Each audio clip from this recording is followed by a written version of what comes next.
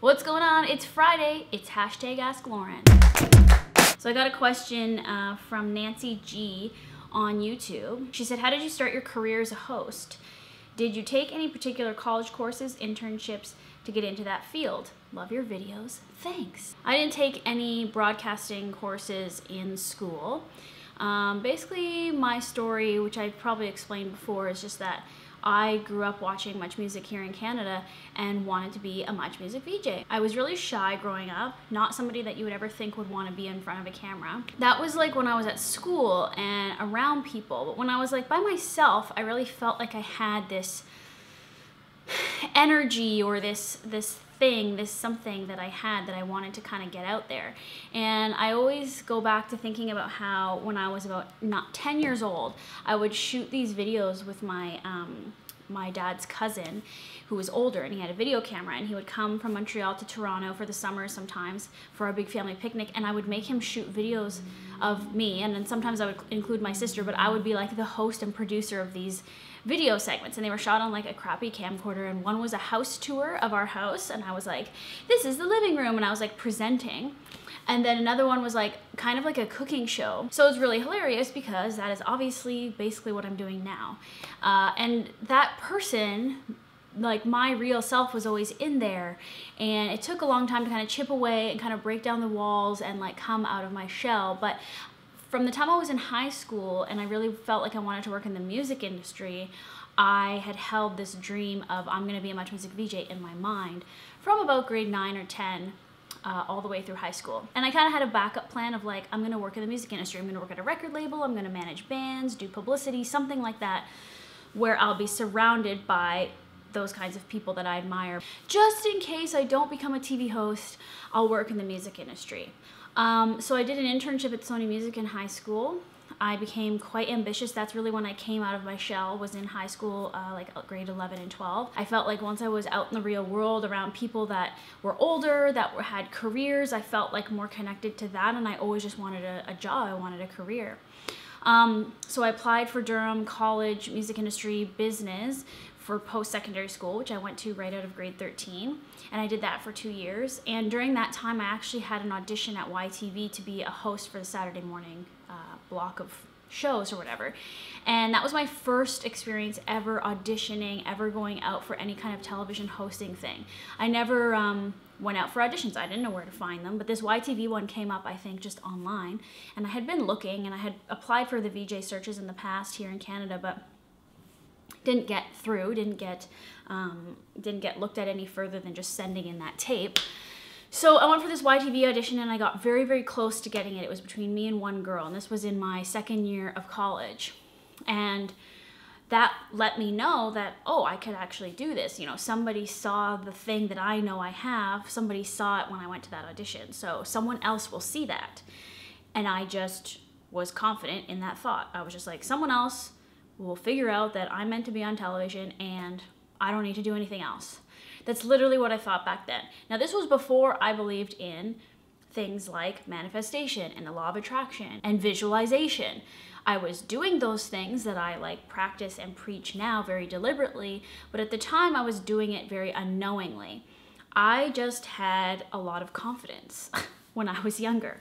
I'm not saying I don't have confidence now, but I do think it gets a little bit harder, but that's a whole other video. Okay, so I was just like, that's what I'm gonna do. So finished college in 2003 is when I graduated. So do the math. And I had an internship in college, but I didn't like it. So I quit it, and I went to go work and finish up my internship, but also get paid with this woman who actually was my manager when I did my internship in high school at Sony Music. This woman was now working at a non-for-profit, had nothing to do with the music industry really, but I became her event coordinator at a non-for-profit, helping organize and run events all across Canada, organize volunteer teams, as well as was involved in booking the talent and the music talent for these events across Canada. So it was a little dabble into the music industry, but it wasn't like a cool music industry job, but it was a job, and I was getting paid. So I did that for about a year and a half. before going to work for another job that had nothing to do with television. I worked in sales at a printing company selling like printed product. Like we had printing presses in Montreal where the head office was, and I would go meet with VPs and marketing managers and talk to them about their catalogs and their flyers and how they got them printed and what they needed, and I would quote them prices and I would get orders, and I was handed a lot of business. When I first started that job, they gave me a lot of accounts because I took over for somebody, and I was really good at this job, except I was like 22 or something crazy like that and had no clue what I was doing. But it was this personal interaction that I enjoyed about the job, the talking to people, like almost interviewing people.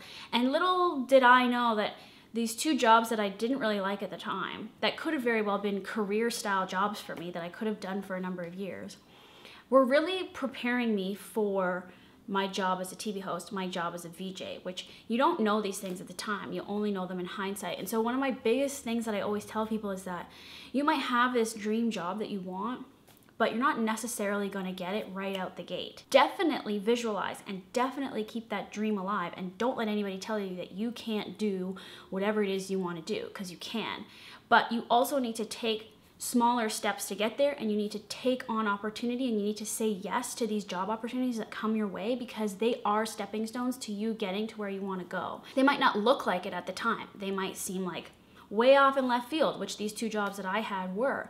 But had I not have taken them and gained that experience and was in the right place at the right time, I never would have seen this posting for a host in Vancouver on the internet. It was a very simple posting. It said, host for 969 on MTV Canada. Vancouver-based lifestyle show for youth is looking for a host that's into music, pop culture, fashion, etc. Send in a demo tape. And that's what I did. I made a tape. At the time I was working for the sales company. On the weekend I shot something with my boyfriend. It was just me driving around in the car, me talking to the camera, telling them about myself. I had no hosting experience other than that one YTV show. And I was like, I knew the show that I was applying for as well, and I was like, they don't have anybody like me on that show. I'm gonna get this job. Like, I just knew. Again, I don't know where this confidence come from that I seem to not really have anymore, but when I was younger, I would just say, this is what I want, this is what's gonna happen, and it happened. And I feel like now that I've clouded my mind with like all of these practices and things to like do that I was already doing, I've like made it more complicated for myself to just be like, this is what I want, this is what I'm doing. So I feel like if you're younger, you're at a really big advantage, because what do you have to lose? The world is your oyster. Go after every single thing that you want. And my main thing is, do not let anyone tell you otherwise. I posted a video about this actually, about how you shouldn't listen to your parents or teachers when they tell you that the job that you want to do for the rest of your life is crazy or unrealistic or will never happen. Because had I have told people in high school that I wanted to be a Much Music VJ, they would have said, no way in flying F are you ever going to be a Much Music VJ, because what are the odds of that happening? But I just knew. So I ended up getting my first job on that show, 969 on MTV Canada. I moved to Vancouver. When I went out for my camera test, they actually I paid for my own flight, but they put me up in a hotel for one night, and I did like a day and a half camera testing with one of the camera guys who I am friends with now and have continued to work with over the last 9-10 years. And when I walked into that building for that audition, that camera test in Vancouver for that show, I just was like, I'm getting this job. I know I'm getting this job. I know this is the opportunity that I need to get my foot in the door, because I didn't go to post-secondary school for television broadcasting, because I knew I didn't need to. So I'm not saying that like you need to go to school for the thing that you want to do, but school as just something to do when you leave high school is important. Going to school to do something is important. It's at least putting yourself in motion. It's putting yourself in the direction of what you want, even if you go to school and you don't know what you want to do. So I don't say don't go to school, but I actually just went to McMaster University to talk to students about this exact thing a few days ago, which you may have heard me mention. And a lot of them were just like, saying, you know, they're already in a 4-year program at McMaster. Like, I only did a 2-year college program, but these kids are in a 4-year university program, and then they're thinking, because they took liberal arts and humanities and they didn't really specify, they're like, should I now go to Ryerson, television broadcasting, or go here and take television broadcasting, because some of them wanted to work in television. And I was like, you could, but you've already spent almost 4 years in school. So to me, going to school really isn't gonna help you at that point, because you're gonna spend eight years in school before you even work in the industry. No. So even while you're in school though, you do need to be like seeking out opportunities in every minute of your spare time to put yourself in the environment that you want to eventually be in. When I was in high school, I was obsessed with bands, and I would go meet them at Much Music, and I would go talk to George Strombolopoulos at Edge 102, and I would like, you know, I was a fan, and I just surrounded myself with people that I wanted to be like, or whose lives I wanted to have when I was older. And it seemed like, well, who's this dork, you know, like, and not saying I got any connections through that stuff, because I didn't, but it let me feel like I was maybe already doing that job. It made me feel like one day I'm gonna also be at this building. One day I'm also gonna be doing this job. And that's something that Mike Dooley talks about in his books that I've recommended to you guys before, Infinite Possibilities, where he talks about the law of attraction, and he just says you need to, you know, be, see, think, feel, smell, and taste what it is that you want before you get it. Even Abraham says this. It is really manifestation. I'm going into specifically manifestation right now because that's kind of what I talk about on my channel. I didn't really say manifestation when I went to McMaster University the other day, because I think practically when you're talking to like young people, you do need, like, my main advice is like, just do something. So many people ask me like, I want to work in PR, or I want to work in the music industry, or I want to be a tour manager with bands, or I want to be a Much Music host, or something like that. And I just say, well, what are you doing now that's kind of like that? And a lot of people go, well, nothing. I don't know what to do. What could I do? It's all stupid. It's not what I want. Da da da da da. And even though my main point is, oh, you could just have a dream and manifest it. I mean, the steps of manifesting are, well, what are you doing right now to make it seem like you're living that dream? It might not be exactly like that, but it will make you at least feel or think that you're there, or that you could visualize yourself there in the future. So it really is a little bit of doing and a little bit of sitting back and surrendering to the fact and trusting. Like, I had this trust that I would just go be there, that I would just do that job, that I would just get that job, that I wouldn't have to go to school for it.